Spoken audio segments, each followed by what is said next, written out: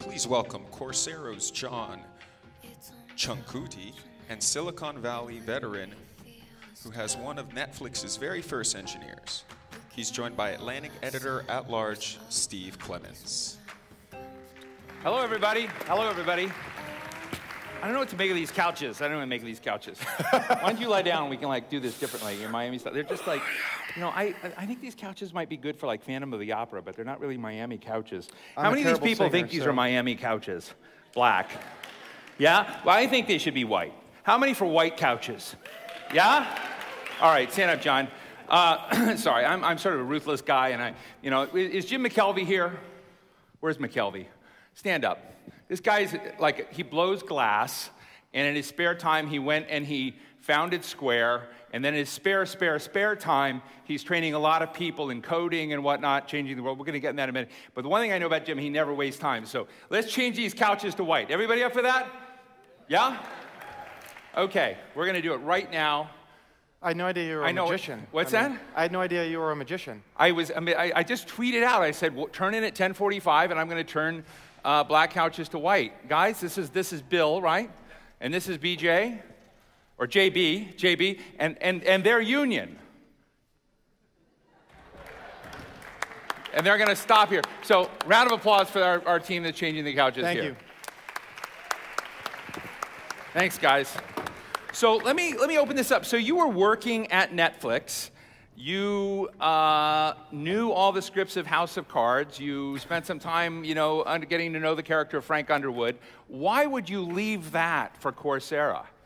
Well, actually, you left it for Facebook, right? I went to Facebook, yeah. And so first of all, Netflix. No, Facebook I get, but.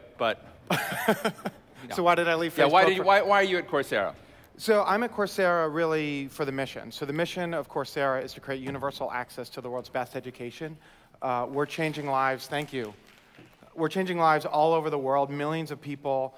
It's an incredibly powerful mission, and I was very lucky to work at Netflix. It's a company that I You don't think love Netflix has a powerful mission? Well, look, entertainment is something that's near and dear to all of our hearts. Hold this. Netflix increases human happiness. This is a great man. He did this. Round of applause for these guys. Thank you so much.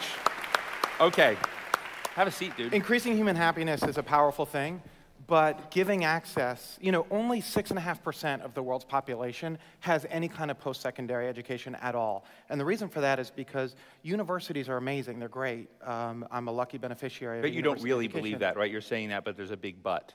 No, the but is not that they're not great. It's that they're very slow to scale. So we spent 200 years in the U.S. building out our university infrastructure. Yeah, we didn't even reach half of our population. This is kind of a silly title. I don't mean interrupt. I interrupt a lot. But it says how to beat the big guys.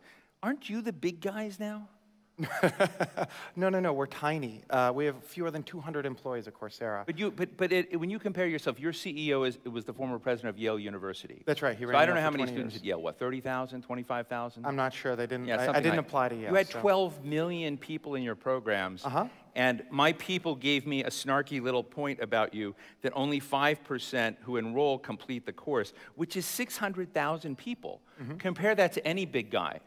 600,000 course completions anywhere, it is It's phenomenal. It's great. We recently had our partners conference where our partners from all over the world, our university partners, all came together in California. We were talking, and we were speaking to one of the senior people at Rice University, and we gave him the numbers for people who have engaged specifically in the great content that Rice has put on our platform.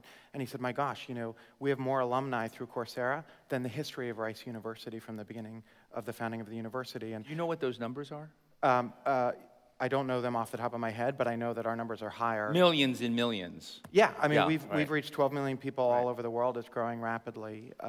And not everybody who has a goal on Coursera needs to complete the course. Many of the benefits that you can get from a course. So, for example, I tell everybody, not everyone has to read every article in The Atlantic. But we will give you a gold star if you do. Excellent. But I mean, people like to be rewarded, right? They like to get gold stars. Sure, absolutely. And it's not just a gold star.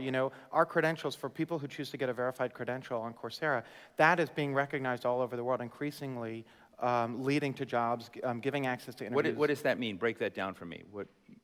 So the verified credential, so you can take any course on our platform for free. Anybody, anywhere in the world, on your phone, on tablet, on PC. But you can elect to pay for verified credentials. So we verify your identity, we take your photo, we do keystroke analysis to make sure that it's you, and we give you a credential at the end that says you completed the course. The credential is from the university partner that put the course on our platform, and then you can put that on LinkedIn, you can put that on your resume, and that opens doors for you to get access. If you take the Android specialization on Coursera, you get a credential and you write an Android app, and that's a 1-2 punch that's very, very powerful. You have coding classes? Yeah, introduction. And how are they going? They're going very, very well. Do you track what people do with them? I mean, after they take your class? Because I'm going to give you Jim McKelvey again. Is Jim still out there? Jim is, he hangs out part of the time in Miami and part of the time in St. Louis.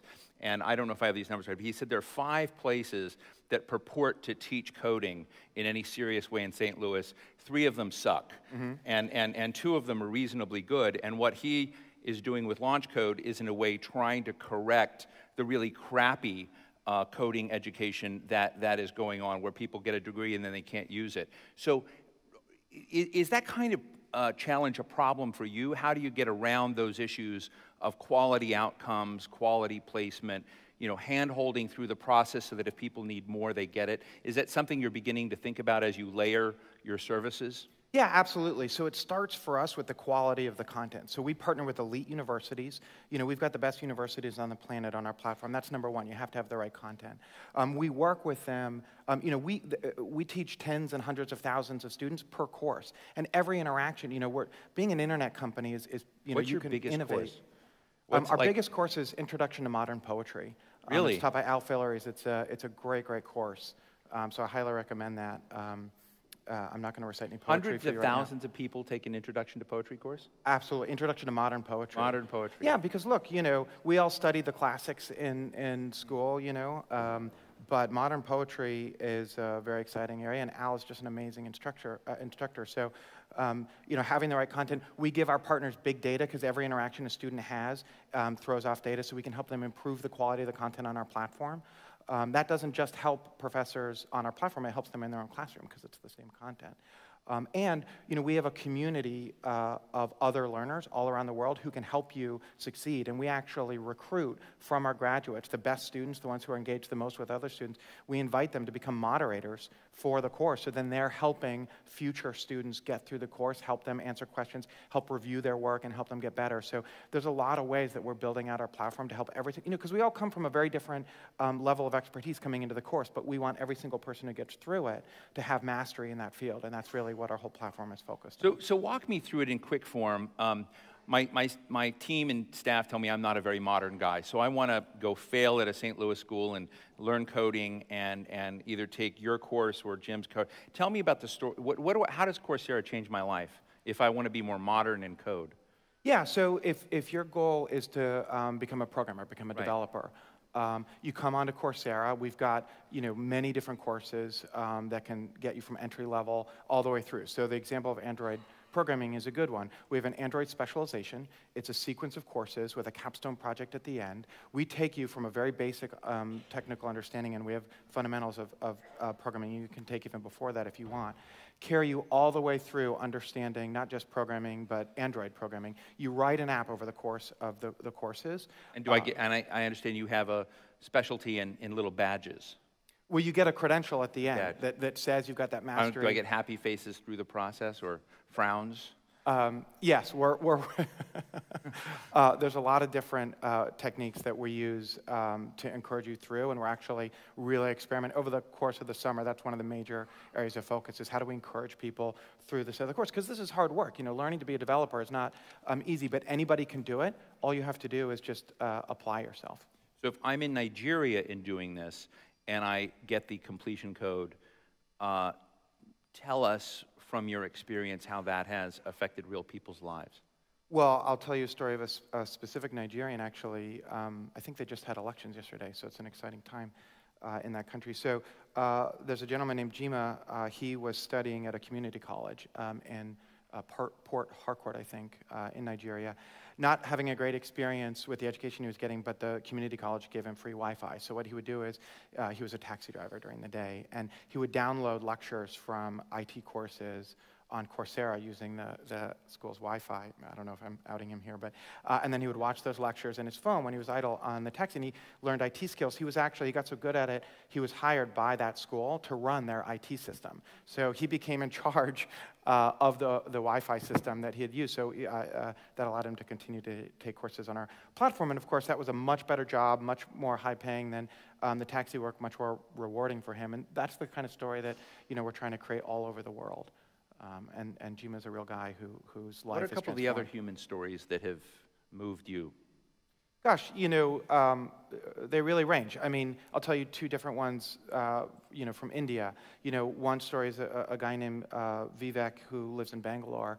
Both of his parents were out of his life as a young man. His mother passed away, and his father had issues and was unfit as a parent. So he was raised by his uncle. Wasn't a great relationship. Wasn't sent to meaningful education, but he wanted to start a business. Like many people all over the world, many people in Miami, I'm sure, are in a similar situation.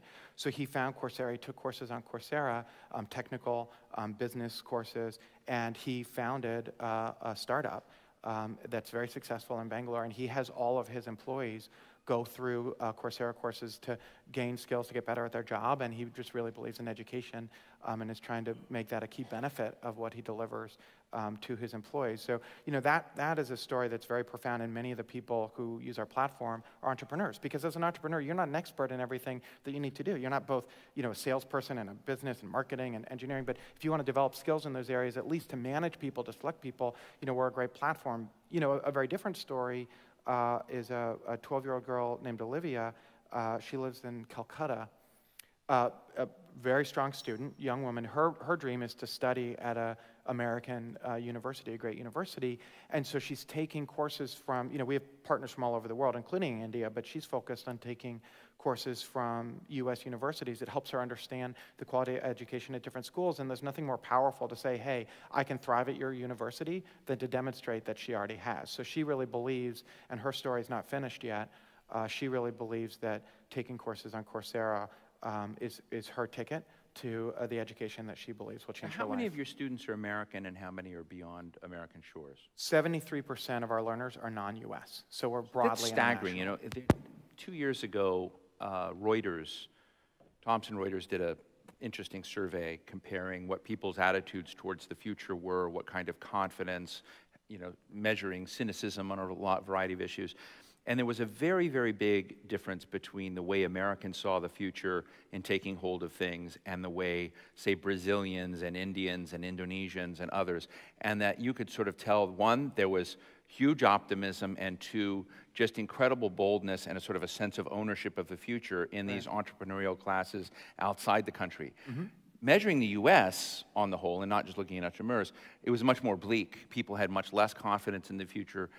So are these platforms that we're developing, that are developing here, just not meshing with America because there's sort of an aspiration gap between the rest of the world and the United States? I don't believe so. I mean, I think that... But you have 73% of your people outside the United States. Yeah, but more than 73% of humans are outside the United States. Well. So... now, I don't know that's a tweetable moment. Touche. I don't know what percentage of internet users cool. are outside the U.S., but I think that's actually very good. The U.S. is incredibly entrepreneurial, but what I think is, we have a big advantage over the rest of the world when it comes to post-secondary education. Right. So think about China, think about Brazil. These are markets, Brazil's interesting. It's our fourth biggest market. We don't even have Portuguese courses yet. Only 6% of Brazilians speak English. You do operate in other languages? We do operate in other languages. In fact, another way we recruit out of our communities, we build translation communities. We're focused on Chinese right now. Look for some exciting news about Portuguese. We could get you together with this Microsoft translator guy. We chatted earlier. Yeah, I also spoke with Jim from LaunchCode, and that is there's some exciting potential to partner there as well. But there's an incredible demand there because they don't have the university infrastructure that we do. So they're using our content to level the playing field and create access for themselves that wasn't there before. If you sum the Spanish-speaking markets, we've got 60 courses in Spanish. but 10% of our learners are in Spanish, and that's 60 is far less than 10% of our courses. So these markets are out-indexing because they don't have the access that the U.S. does. We need to do a lot of work in the U.S. To raise access, but we're actually better off in many ways than some of these other. I was reading the table out in the hall about what motivates you Miami person, and somebody wrote money, and I was very happy. But I mean, you do seem like a guy who wants to change the world, but yeah, absolutely. you can't build to scale that just changing the world with this. I mean, how do you guys make money? Well, how do you keep yourself sustainable? The courses are free, but at high scale, that can work out to be very profitable. Oh no, wait, that's not true. We're screwed. No. So you can elect to get the verified credential, and that credential, an increase, the rate of growth of our paid and that's users, like an accredited thing in certain places that they're beginning to use that as a There's all kinds of ways that trigger. That the value of our credential is growing and growing. A lot of it is organic. But a lot of it is very specific work that we're doing. So for example, we're increasingly partnering with companies who are aspirational employers in the fields of the courses that we work in, and they help us design the capstone project for our specializations, and their endorsement and engagement helps the world understand these credentials are valuable. So the Android specialization I talked about, Google has partnered with us on that. We're going to release an interaction design course, and Mike Krieger, the founder of Instagram, is partnering with us on that. Cool, And, cool. These are aspirational companies in these fields. You don't get better design than Instagram. We're working with 500 startups, which is an incubator in our entrepreneurship specialization. And these are the top class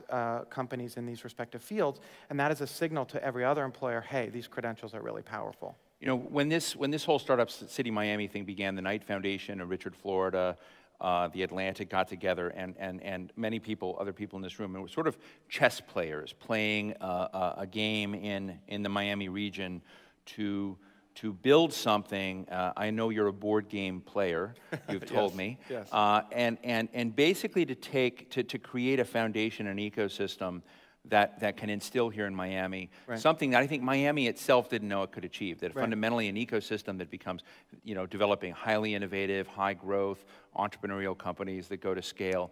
What do you think the 2 or 3 most important takeaways that people here could get from Coursera and what you're doing? Well, so first of all, there was actually a great article in The Atlantic written by John Ciancutti about Pittsburgh and how Pittsburgh has done right. really well on this. And, there's a few things he really keyed in on, and I think he's right on. You need to have access to capital. You need people who are willing to invest at the seed stage to figure out who the winners are. You need to have a government that's supportive of nurturing and growing the kind of tech space that you want. You need to have a way to counter-position yourself. So for Pittsburgh, it's like, hey, we're not as big of a city. I think Miami has real natural advantages, culture, climate, and you're a gateway for Latin American talent to come to the U.S., and immigration is really powerful. The last key is education, and for Pittsburgh, they've got some of the top tier universities in the world. Miami's got a good educational basis, but that's where companies like Coursera can come in 2 powerful ways. First of all, we can grow the base of highly educated people. Anybody in the greater Miami area can go to Coursera, learn how to be a marketer, learn how to be a developer, et cetera. So that can really grow the talent pool in the space. But number 2, again, if you're an entrepreneur, you can supplement the education that you had with courses that are very targeted in the areas that you want to understand better, that helps you identify the talent that you want. But I promise you, if you want to hire some developers from elsewhere in the country, call up engineers in Boston right now.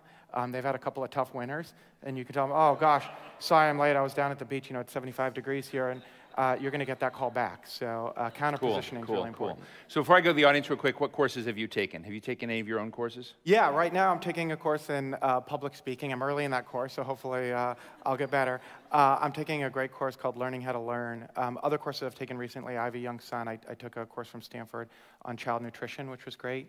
I took a course from Wharton Business School on gamification. So when we talk about focus on helping encourage people through the course, if that works out well, you can thank Kevin Warbach over at awesome. Wharton. So some great courses. Awesome, great. Well, let me open up, this is a very interesting guy. Let me open up to the floor right here. I see a, yeah. We have the world watching here. Every Coursera student I'm just wondering, do you envision a future where having a Coursera credential is more important than an AS degree or a bachelor's degree? And Oh, that's such a cool question. And how will this work, and what will the competition be like? The universities are almost competing against themselves by providing this content. Yeah. Yeah, so, I mean, the key thing for me is, like I said, less than 10% of the world's population even gets any one of those kind of degrees. So our mission is not, hey, let's target that 6.5%.